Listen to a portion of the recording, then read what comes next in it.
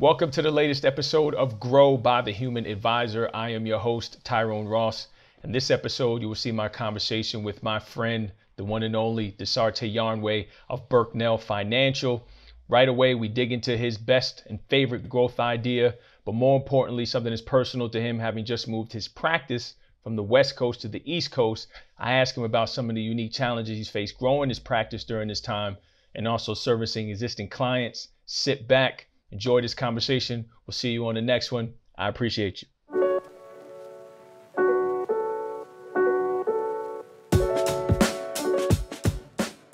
Welcome to another episode of Grow. I'm your host, Tyrone Ross. I'm here with my friend, the young king, Dasarte Yarnway of Burknell Financial. How are you, sir? I'm doing very well, Tyrone. How you doing? Good, man. Hanging in there. Before we started recording, I mentioned that, you know what I mean? You high and tight. I appreciate that. You know what I mean? I try my best. I appreciate that, man. So right away, I want to get right into it. Obviously, you know, you're young, you're an upstart. We've all watched your growth, right? And while we have you here, so talk to me about what have you found to be the most effective thing for you to grow your practice as you start in this industry and over the last few years? Well, first, thank you for having me, Tyrone. I think that for me, I've been saying a lot of things on Twitter lately. One of those things has been amplify your voice. The other thing is specialization over generalization, right? So for me, I've really been trying to amplify my voice. You can get mutual funds, you can get stocks, you can get bonds, you can get a core portfolio from any financial institution on Wall Street, right? But what you can't get is the individual who's able to communicate that effectively, who's able to share their story, and for you to feel like you trust this individual with your money, right? So for me, in this time of quarantine and lockdown, I've really been trying to be in the ears of many of my clients, right? And many of my prospective clients, right? By creating a weekly blog, by creating a podcast, as you know, you've been on the Young Money podcast, but also other side podcasts specifically for individuals at certain companies that we work with, like Google, Facebook, Aerotech, right? So we're speaking directly to their pain points, directly to their compensation plans. And they're hearing from me, not only from a financial services sense, but from a human sense as well. So I would say just amplifying my voice and beginning to specialize in the type of client and the type of person that I want to work with. So let me dig in there a little bit. So obviously, anyone that knows you, you're very measured when you speak. You have a very powerful tone, but it's also very, very, very calculated, and it speaks to people again because you keep things simple, and it's also very calming. So I feel like that is a strategy. It's like whether you purposely do it or not, it's a growth strategy for you. But have you found that the type of clients that you work with you because it's a combo of keeping things simple and also being able to speak to people in not a very hurried New Jersey type of way? Oh yeah, I'm trying to learn the New Jersey way for sure. But don't do that.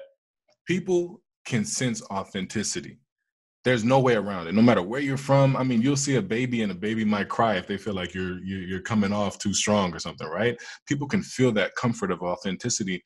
And in the beginning years of my practice, I was a young Black man trying to make it here in the industry, right? When we know that the percentage for our likelihood of success is very low. So the thing that I found that stood out for me was being me, right? Not writing like I was some big hedge fund mogul, not writing like I was running a big company, but literally writing from the standpoint of my experiences.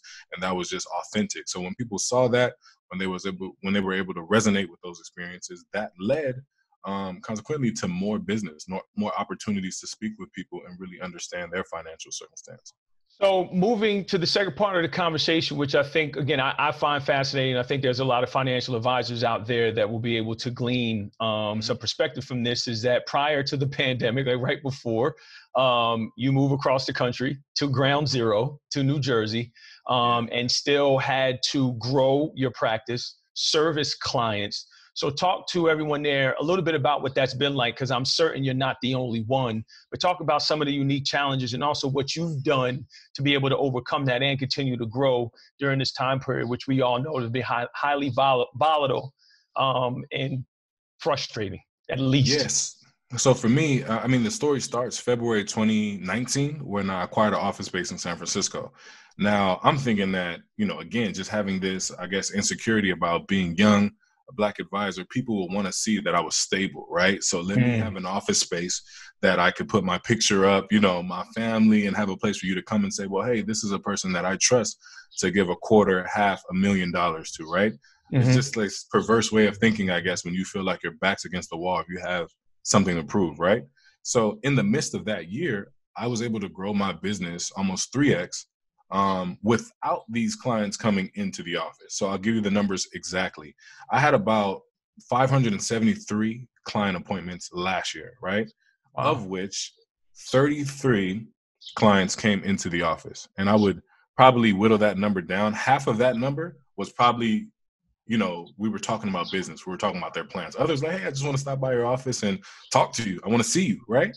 Nothing super heavy, right? I just want to come check out the office, right? So with that being said, I saw an opportunity there to really digitize my practice, to say, hey, how about we save this money here, pass these savings on to our clients, right? And figure that we'll run it digitally and be able to meet them at their convenience no matter where they are, right? Our clients are people that are in commuting, that have kids or are having kids, right? Have a bunch of responsibilities. So what time do they really have to come into my office? Very unlikely, right? So I think that with the transition to Jersey, one of the things that I had to do was really beef up my technology to make sure that I was able to serve clients in this unparalleled way and not drop off the level of service that I want to be known to give them, right? So that meant having secure uploading services, right? That meant having Zoom, right, and all of its capabilities. That meant more contact through the writing that I'm doing now, right, through the podcast and through phone calls. And that meant having a structured way of setting up, quote unquote, office hours. So when I am in town, right, they already know what time slots they can book, where they can meet me at. So it doesn't feel any more stressful for them, right? So I think that for me, it was just really thinking ahead to see what suits the needs, right, and the lifestyle of my clients. Now, having been somewhat settled, just to tie all of this up, having been somewhat settled, and obviously you found your groove. I see the emails going out and the pod, and you kind of hit a groove here. Is there anything you would have done differently? Or do you feel like everything, the plan was executed to the T in terms of, again, moving across the country? Because there's a personal side of that, right? You have your own personal stuff, and then you're moving your practice. And so is there anything you would go back and say, man, I would do that differently? Or did it all go according to what you had planned when you initially decided to leave? I don't think anything goes as planned, but I think what ends up happening is what's supposed to happen, right? So for me, if I could do anything differently, I probably would have either sent a mass letter to my clients saying, hey, this is going to be how we're going to run our business from now on.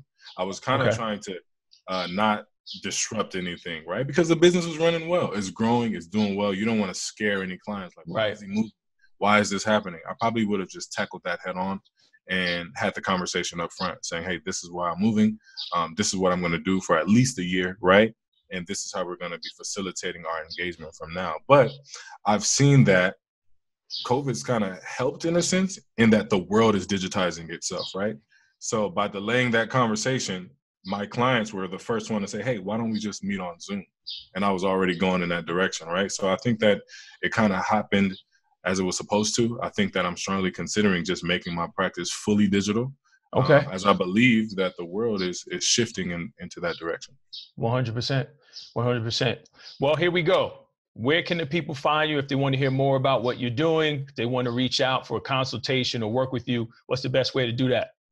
Best way to reach me, www.berknell.com. That's BERKNELL.com. And again, you can find me on all social media platforms at Dasarte Yarnway. As for us, when you visit the Altruist YouTube page, be sure to subscribe, like, and share. You will find there the Human Advisor Podcast, the Grow Series, and now our new series, Learn with Brittany Castro. We will see you guys on the next one. I appreciate you.